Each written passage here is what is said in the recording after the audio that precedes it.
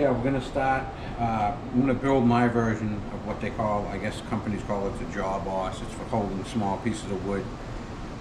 When we do our spring camp road regrading and stuff, there's always birch trees that are bent over. They're just real small. It's kind of a pain in the butt to try to cut them off the ground, and the chainsaw grabs them. If you're gonna get hurt, it's normally on a small piece of wood. So I had this hanging around, so I'm gonna make it so it goes in the receiver hitch of the truck or a tractor, whatever's there, and we can clamp that in. You know, cut these small birches down that are probably 20-foot tall trees, but only 3 to 4 inches round. I want to be able to put them in here, clamp it, and cut them without it bouncing around. So I really think the jaw boss is a good one. I don't know how much they cost, but I've got all kinds of like cutoffs and stuff here. I checked, these are like 7 inches, which I think will work, 7.5 inches. But I'm gonna try to make my version of it. We'll see how it ends up.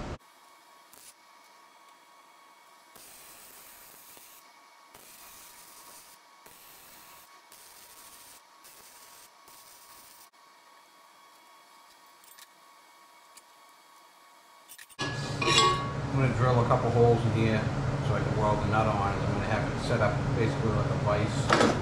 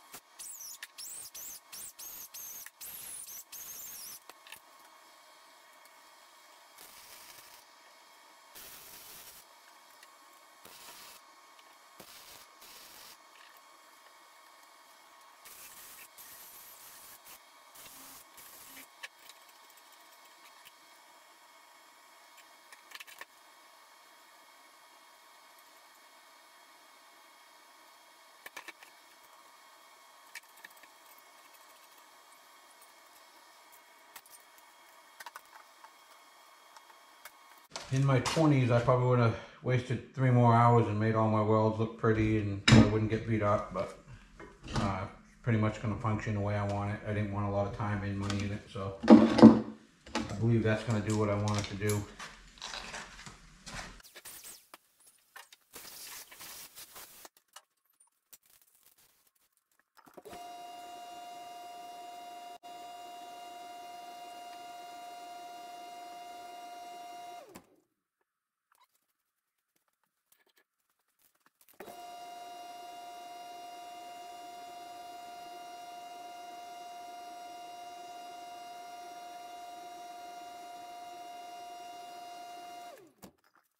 We built this yesterday, springtime. When we do our grading of the camp roads, we always have to keep care of the birch. We're in an area where there's a lot of birch and they hang over the road. Sometimes I have to cut them in the winter because they actually come down where you can't even pass with a plow. But I got hurt years ago cutting small stuff like this. It's never a big log. It's always something like this when you're trying to cut it on the ground, you're holding it with your foot. One kicked up and got me in the knee, and it actually made the saw kick back on me. And yes, I do have chaps and all that. I don't tend to have them when this stuff, when I'm set up to cut wood, I do wear them. We're going to try to keep this in the truck in the winter too, because I can always move my spinner to the side. It comes right off in 2 seconds. And a lot of times when we're plowing, like 2 in the morning, you'll go down the road and you'll be bent over to the point where you can't even pass through with the truck. So we're just going to keep this in the back of the truck with a small chainsaw. All my plow routes within probably 8 miles of my house anyways, as far as the roads go. So we could always go back and grab that or a chainsaw. But we'll see if it works.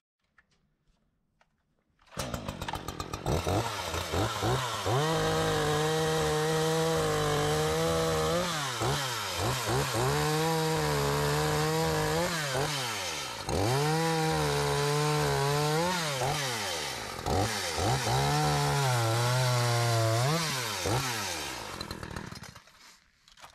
tightened these today. I don't even think you really have to. It does seem to stay. I just don't want it to be bouncing around, but that does seem to work pretty good. Normally we go through one day, cut it, get rid of the brush, and then the next day we go grab all the wood. So like that just sits in there pretty good without even tightening it. But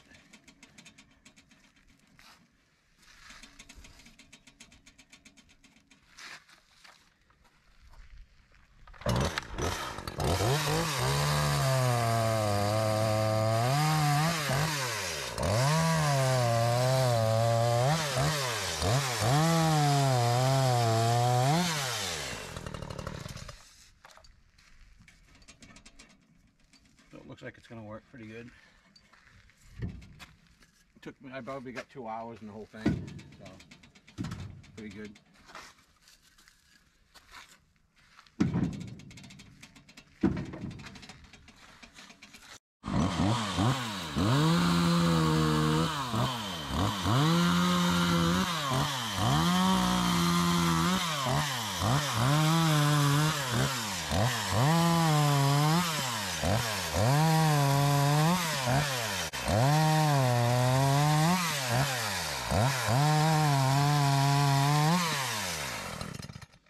This is a little echo. I told you the other day in I think another video, but we do have some small echoes. But this is a type of saw you can keep in your truck in the winter. That's what they're good for, stuff like this, I think.